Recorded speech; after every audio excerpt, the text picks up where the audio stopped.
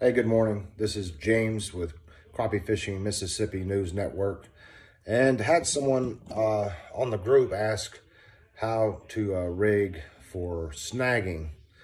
Now, I understand there's a lot of people that don't think snagging is a legitimate way of catching crappie, but there's a certain time of year when catching crappie in the spillway is effective, and the way to catch them is by snagging.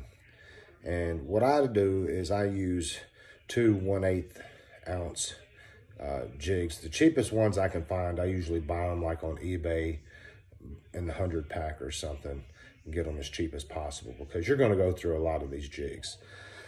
But I'm going to show you how to rig for catching these crappie. If I can just get this line. There we go. All right, let's try it again. This might be a comedy show instead of an instructional video. All right. So you want to bring it up and make a loop, and then bring your hook through it, and then just cinch that down all the way. You want to get your line tight to the jig, okay? So it's tight like that. And then go around and just make one more knot to keep it from sliding down the line. There we go, we got that one now. And now that's one of them. So your next one, you're gonna want it on a loop knot, about 6 to 8 inches down the line. So I'm just going to bring it up and eyeball it, and then I'm just going to do a loop knot where I create a loop and see if I can get this line. This is some cheap Walmart special line. I actually recommend using the high vis Wally Marshall stuff that you can get from Bass Pro or online. And go through that loop twice, and then just kind of make a small loop knot, bring it down and pinch that off, and then take your tag in.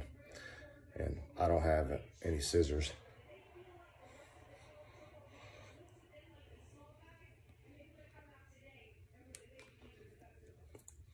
And snip off that tag in. All right, so now we got our two hooks, and as you can see here, I'm going to show you that they are about 8 inches apart, okay? That's about perfect, 6 to 8 inches. All right. So what I'm going to do now, and all this stuff is really fast. You got your jig, and the hook is straight in line with the eyelet.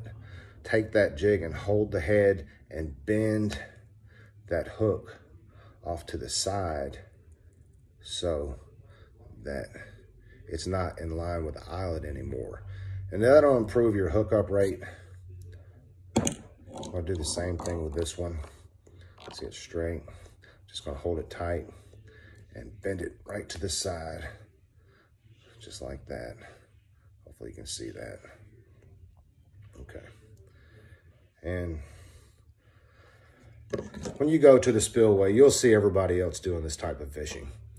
And you're just going to let out about 10 foot of line. I use a 10-foot rod and just whip it out there and count to about 3, depending on how deep the water is, 2-3 seconds. And the fish are all swimming throughout the water column. And then just snatch it right up really quick. And hopefully you can catch some fish snagging. It's a lot of fun. You can catch some big fish. It's turning on right now all over Mississippi, especially Enid and Grenada.